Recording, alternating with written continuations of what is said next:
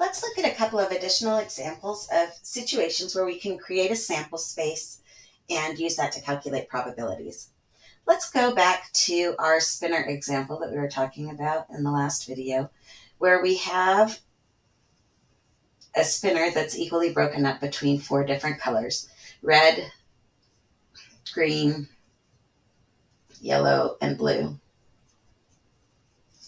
So in each of these, I'm going to spin this and I will end up with one of these 4 options. Now, for my event that I'm interested in looking at, I want to spin the spinner 2 times. And I'd like to be able to figure out some probabilities.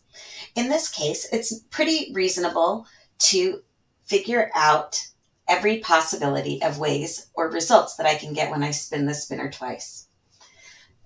If I spin a red on this spinner first, then I could get any one of the 3 colors for my second spin.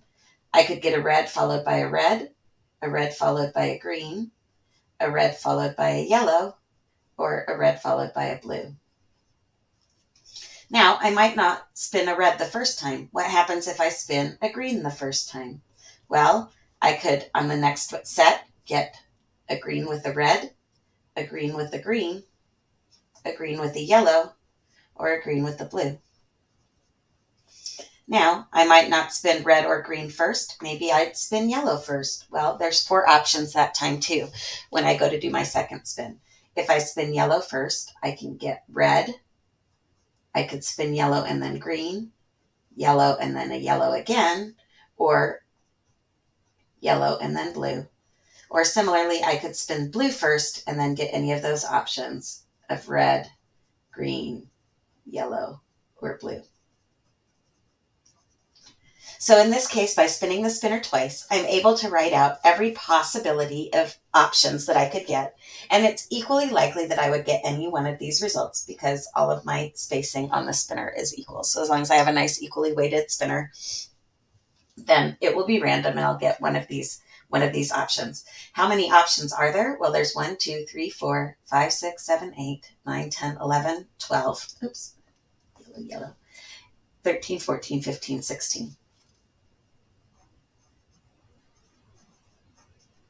So there's 16 equally likely outcomes, and so 16 is going to end up being the bottom number in any probabilities that I want to calculate. Let's suppose that I'm interested in finding the probability that I spin a green first. Again, my event, I'm spinning the spinner twice, and I'm looking at the outcome of getting a green first. Well, I know there's 16 equally likely possibilities from spinning a spinner twice. And then I just want to look at how many ones have green first. This one, this one, this one, and this one. Green, then red, green, then green, green, then yellow, green, then blue. There's 4 different options out of those 16. I can divide those on my calculator and get 0.25, or a 25% chance that the first spin is going to be green, where the second spin doesn't have any sort of other type of a restriction. Now, let's look at the probability of getting a red on one of our spins. So getting at least 1 red.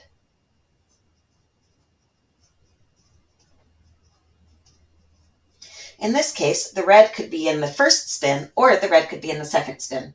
Because it has the word at least, we can also include the situations where red gets spun both times.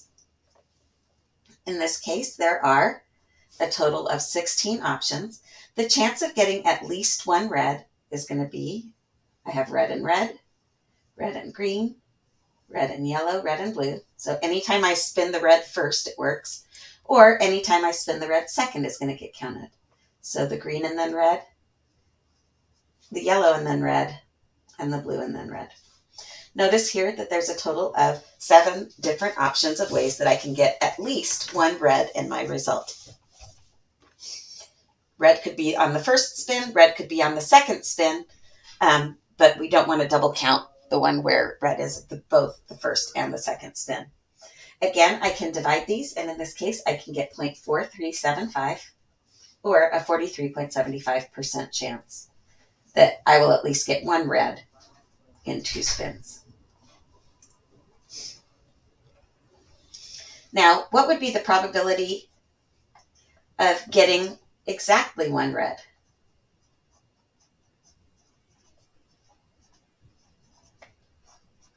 Again, we're looking at a slightly different situation here. Exactly one red means I can't count the red and red this time because that has 2 reds in it.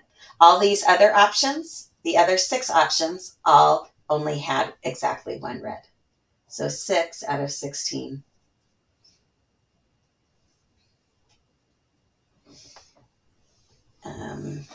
Which would give me, excuse me, 0.375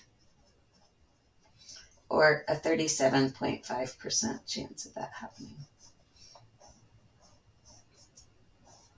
Again, for showing your work, I'm interested in your unreduced fraction where you're using the total options and the equivalent percentage probability. Let's consider a couple of other things that we might look at here. Let's suppose that we want to find what is the probability of not getting a red.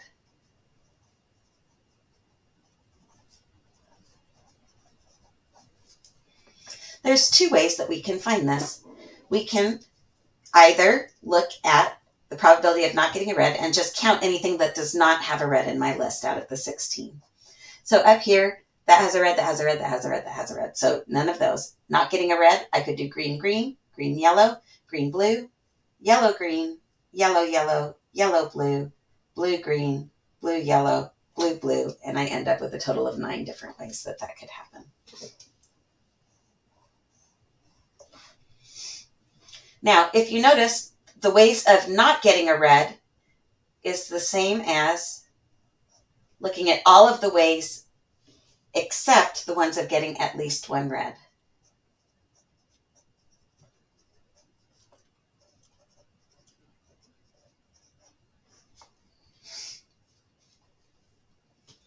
So in this case, we had 100%, and we can subtract the probability of getting at least one red because it either has at least one red or we don't have any at all.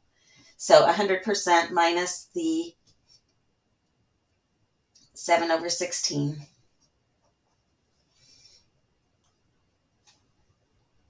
is going to get us 7 divided by 16. Oh, excuse me. Is 43.75. Oh, I have that right there. So 100% minus 43.75% is equal to 56.25%.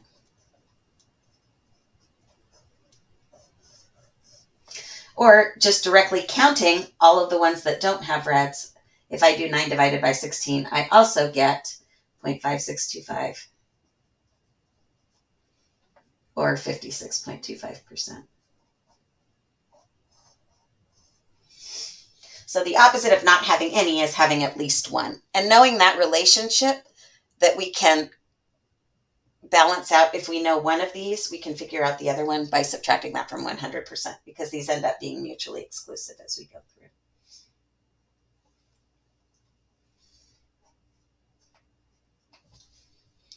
What would be the probability of getting both the same color? Same concept here. If I have a total of 16 different options, that becomes my bottom number.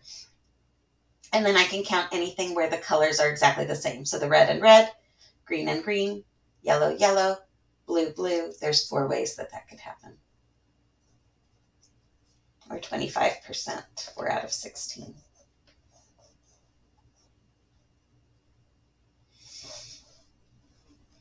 Now, let's consider 2 other situations here and see how they're different. What is going to be the probability of spinning a red, then a green,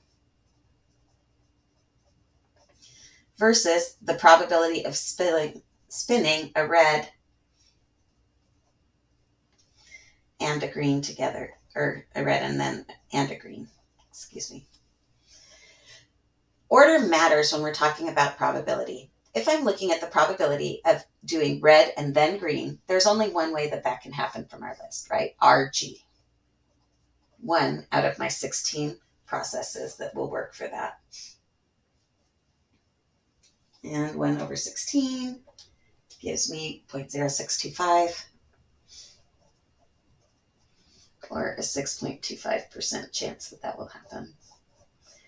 Now, if all I care about is where I end up on the twister board, right? It doesn't matter if the red comes first and the green comes first. If I just want to make sure that I have a red and a green result,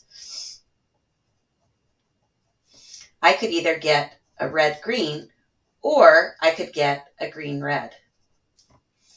Either of these possibilities is going to work.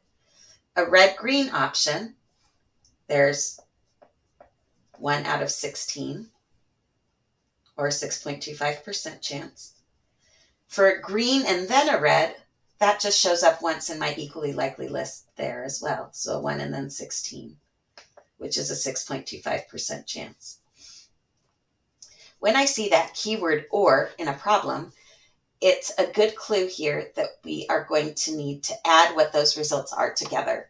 So here, if a red-green or a green-red would both fulfill those possibilities, then I can take my 6.25% plus the 6.25% from getting the green first and get 12.5% probability here that it's going to be this case or this case from my list. So do pay attention if there is an order described. If there's not an order described, then we just need both of these results, and either order would be able to work in that instance.